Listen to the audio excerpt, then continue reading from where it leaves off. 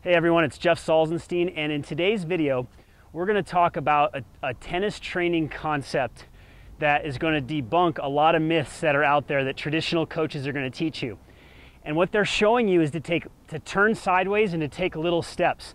So you're going to see coaches telling you you need to turn sideways and take little steps over to the ball. I see this all the time with players that come on my court, adults and juniors. Now, what you really want to do to train effectively is you want to shadow stroke the proper footwork, actually taking bigger steps. So I'm going to show you an open stance forehand with very smooth, graceful footwork, and then I'm going to show you a backhand where I actually step into the ball, and again, the footwork is very smooth. And then I'm actually going to hit the ball with some side-to-side shots so you can see that I'm not really turning sideways, and I'm definitely not taking those quick little steps to get to the ball. So here's my shadow stroke right here. My first move is I cross over, load, and hit. Then I split, I shuffle, I step, I hit. And that's all you do. You can practice this as your total tennis training concept, this tennis training concept with your footwork.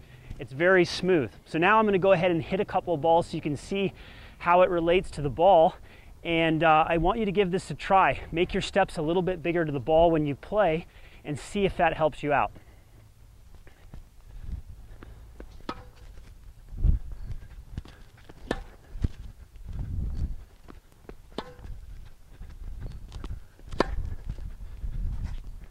All right, so again, instead of turning sideways, running like this, I want you to take some bigger steps, be graceful with your movement, arrive at the same time, and let me know how that works into your tennis training.